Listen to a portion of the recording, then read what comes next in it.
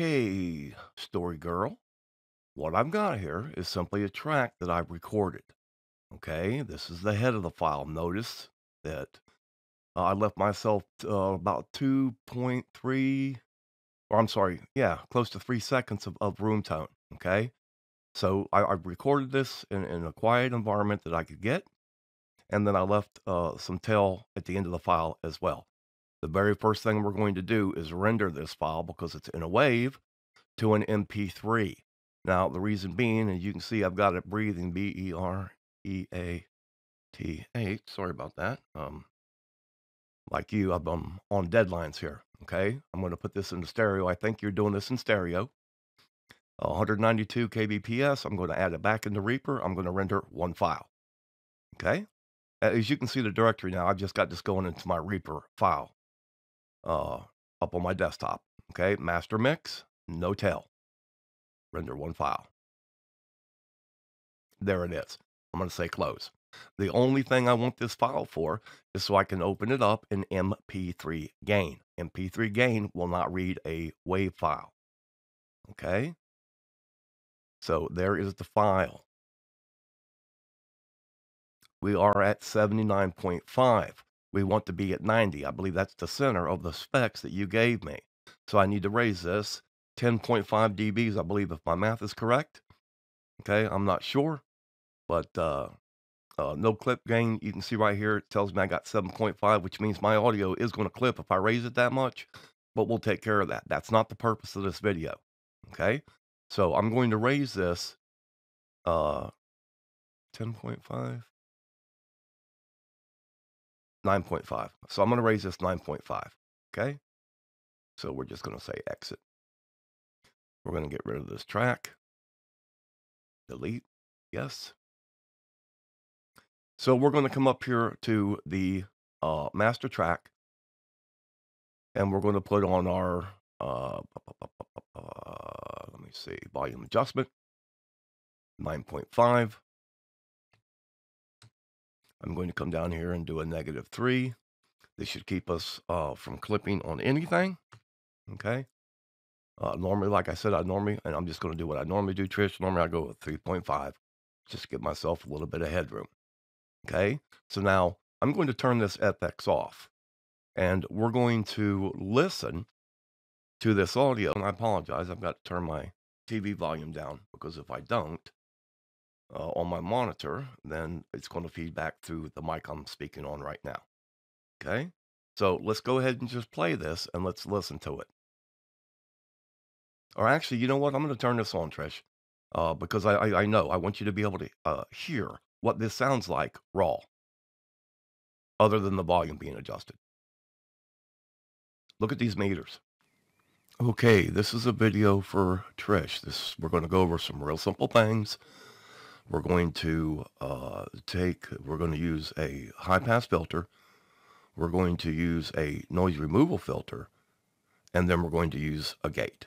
Okay, and this is the audio I need for that, so that's what I'm going to use. Okay, so that's what it sounds like raw. So the very first thing I'm going to do now is come up here and I'm going to trap this. Now, this is my way.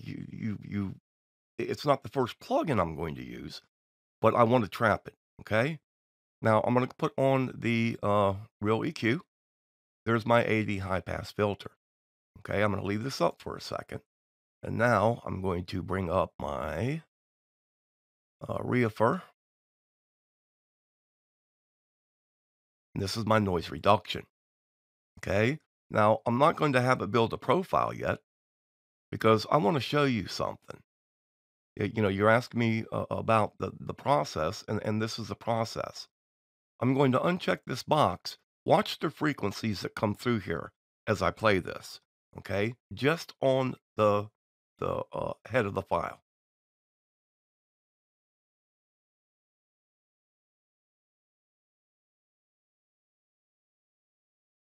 You see these frequencies right here? Okay. Now I'm going to engage this. Now the high pass is engaged. Watch this now.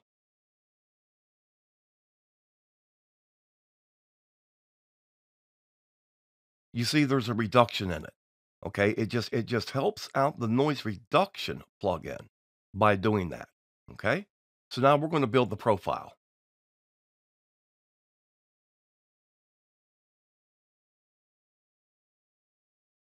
Now we're going to uncheck this box. Okay, all these stay checked now. Everything stays just like I'm leaving it. Now let's bring up the audio statistics because I want you to see this. Okay, now I'm going to turn this off and we're going to watch our noise floor right here.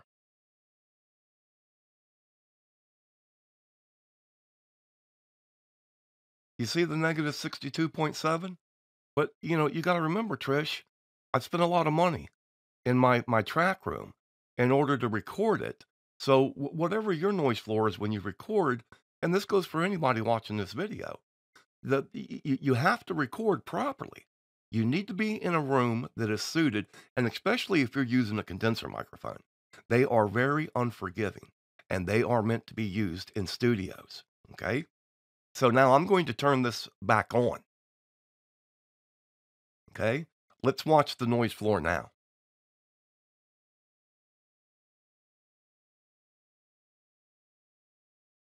You see what it is now? I just removed all of that mud and that noise, even though it's low from this entire file. Okay, so now let's go ahead and close these out. Now I've got my markers in here, Trish. This is where I'm breathing. Okay, so now I'm going to trap this. All I want is that breath. I don't want anywhere that I'll be speaking. And this is kind of hard for me to do, guys, because I actually cannot hear what I'm doing now. Okay? So now I'm going to come over here and I'm going to bring up our gate.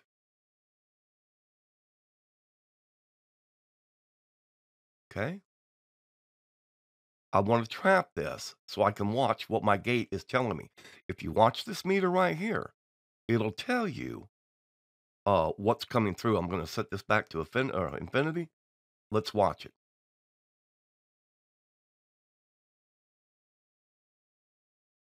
You see where this meter's coming up to?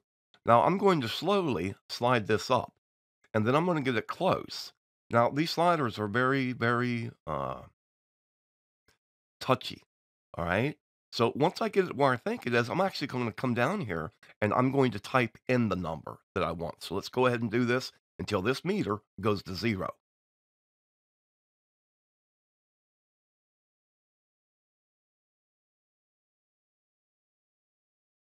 Okay. So you can see now it's trapping everything there. So I'm going to come down here now and I'm going to try a negative 35. And I'm going to play it again and see if it's trapped all that sound. And it has not. You see, that's just how sensitive these sliders are. So I'm going to say, okay, how about a negative 32? Or I'm sorry, negative 33. You see this meter jumping? It's gating some of it, but it's not gating all of it. Okay. So I'm going to say, okay, now we'll go with a negative 32. I want to set this as low as I possibly can so it does not chop off the rest of my words if I decide to speak softer. And there we go. Okay. So now I've got my gate properly set. Okay. So now I'm going to take this off or just close it out. I'm still leaving it on. Now I'm going to slide this above the audio statistics.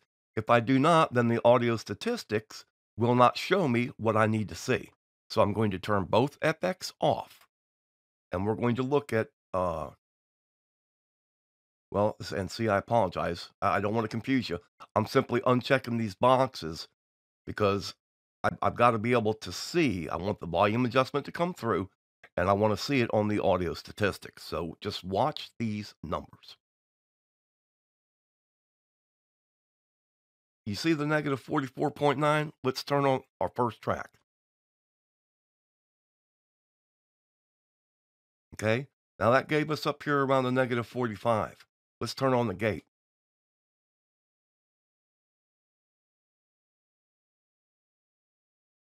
You see that number? A negative 317.95. So let's go back to the beginning now, leave everything on, and let's listen to this audio again with the statistics. Okay, this is a video for Trish. We're going to go over some real simple things. We're going to we're going to use a high pass filter.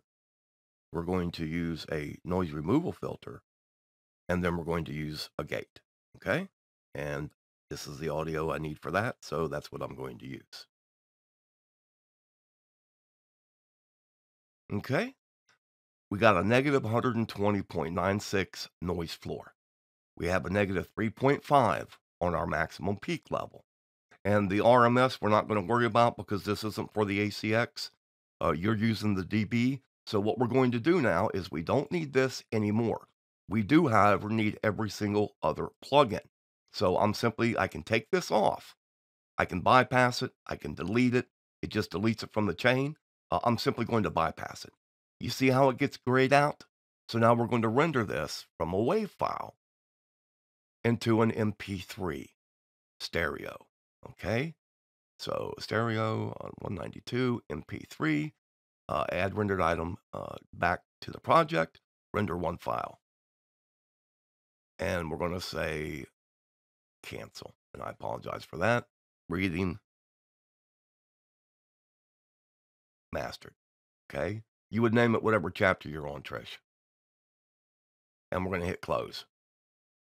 At this point, I don't need that file anymore. It's still the original. I've simply deleted it from the project. I have not deleted it from the master folder, okay, from the master folder.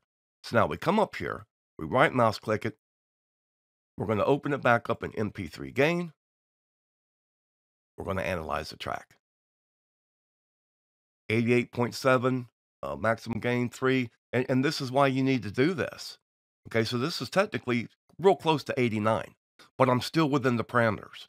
I'm within the parameters that you gave me. Okay, but that is how you take the noise out of your file. All right, take care. God bless. And we are out of here.